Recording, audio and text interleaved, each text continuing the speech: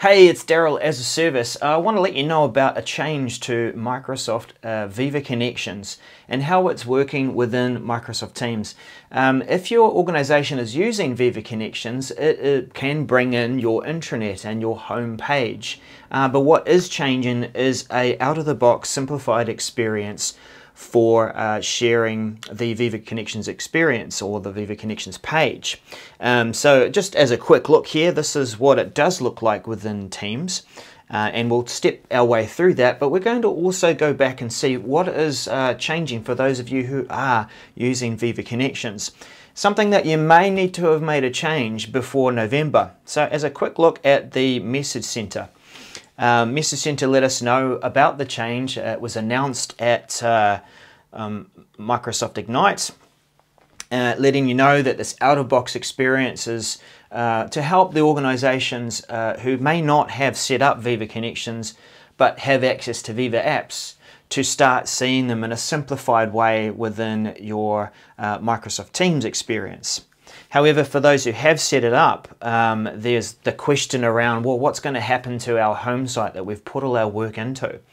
So this Message Center message, it was sent out on close to Microsoft Ignite, has had a couple of updates, and it talks about a PowerShell command that you can run to select your experience. Do you want this out-of-box experience or do you want your home site?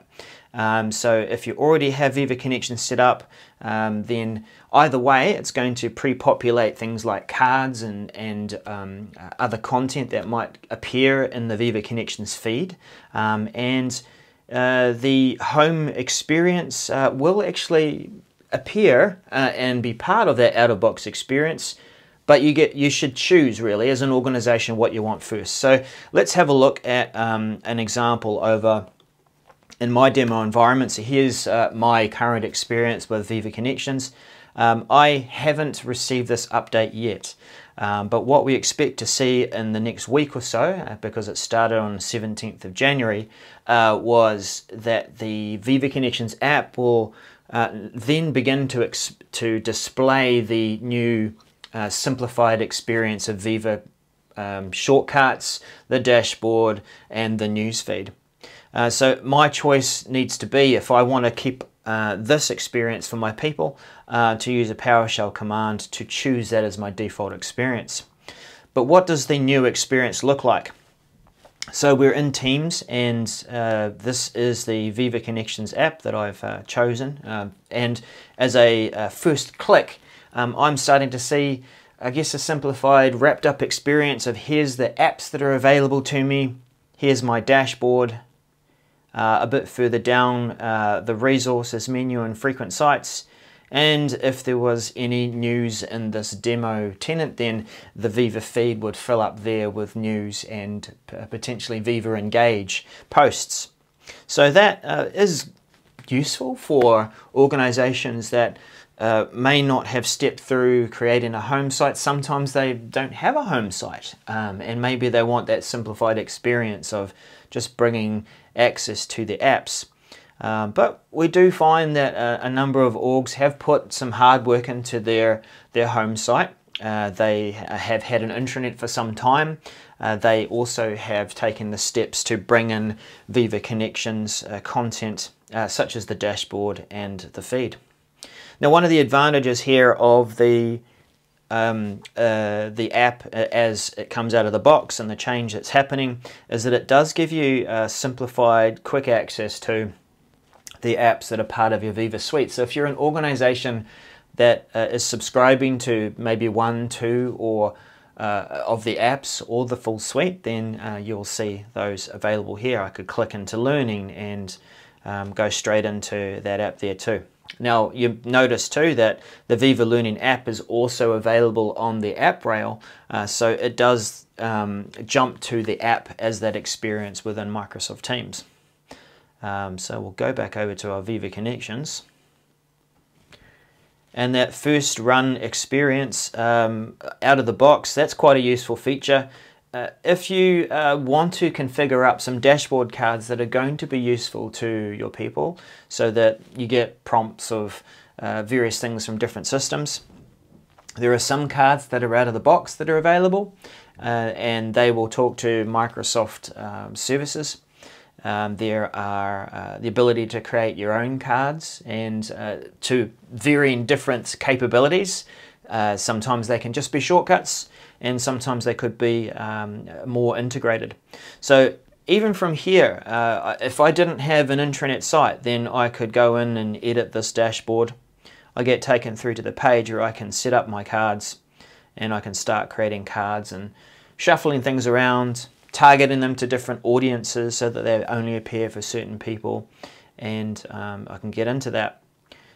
So if we go back to our home site, or rather the Viva Connections out-of-the-box experience, I'm not sure what else to call that, but we've got our dashboard, and down here with resources and frequent sites, what can we edit there? We can edit the resource menu, which is effectively the global menu. If you have gone through as an organization, set up Viva Connections, then this is your global menu that will appear on the mobile experience for Viva Connections and across the different sites where you have the global menu visible. It's also available as a second click on the Viva Connections app. So this is a good way to make sure that common navigation is available wherever you are in your organization and across Microsoft Teams. And that same menu is right there. The frequent sites and followed sites, that's going to be based on my activity of what I'm visiting and what I have chosen to follow. And then feed, of course, which we don't have a demonstration there, but they're news cards, they're engage conversations as well, and potentially a card there for a stream video if you're using that as a type of news. So that is the new out-of-box experience. But again, what about these organizations that might have gone to all of that effort to set up their intranet site? Well, as I said earlier, you will need to make a choice of what your first experience will be for people when they click on the Viva Connections app. Is it going to be this as a landing page with really quite a focus on the Viva applications, the dashboard and the feed, or are you going to go for the more customized homepage that you might have created? Note this though, it is available up here in the top right hand corner. So if you are an organization that has configured this, but you haven't yet run the PowerShell command to make it the default choice, then even as this arrives, people will be able to get to that home site. So consider that in your change communications if you're letting people know what's going to happen. Or if you're starting to get calls at your help desk about what's going on, then you can guide them through to that home page, and it's up here in the right hand corner. So let's click on that. As we go through to it, there is the home site that I have configured and I've put the effort in. Now I think in this demonstration I hadn't, oh no, yes, so we have added the dashboard and we've got company news. So this is what we might be used to seeing and what we've put our effort into to create. And so if you want that to continue to be your default experience, set it a few times now, configure that PowerShell command, and I'll put the link in the description too of where to find that. But hopefully this has helped to illustrate that change that may be happening. You might not have taken that step and you're wondering why this new experience happens when people click on Viva Connections. I want to show you something interesting though. It is relatively new, so there are still some things that kind of don't operate the way I would expect.